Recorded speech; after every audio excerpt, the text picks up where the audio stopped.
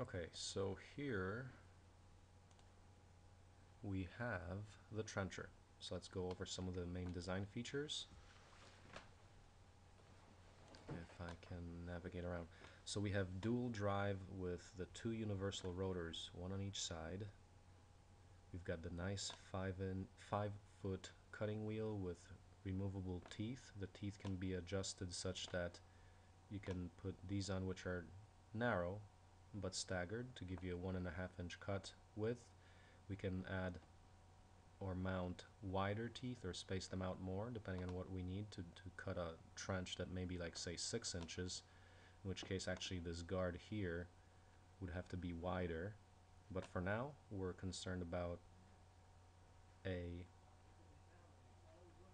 narrow cut where we lay pipe right behind it. So actually in this, we don't show this in the image, but here we have a chute where the tubing or wire is inserted right after the hole is dug, because if it's very narrow, like 1.5 inches, it has a chance of collapsing. So this chute that goes pretty much down 3 feet will be used to deposit the tubing, say water pipe, 1 inch water pipe, right behind.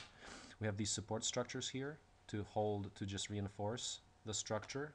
This entire structure will weigh about 1,200 pounds, about 600 kilos. So it's quite heavy, and that's why you want to have these supports here. We have a safety guard here so that somebody can't fall in there and get chopped up. Here's the platform where actually a person will stand or sit and feed the tubing or wire manually. In the first implementation, we're going to have a person on top here instead of a roll.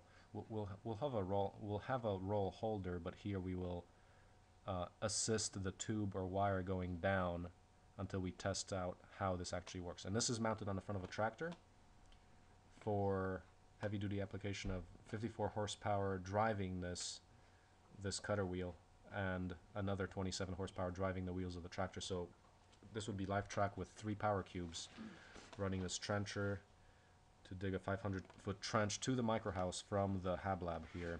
So that's the application right now. We're designing that. We're hoping to build that within the next few days. That's it.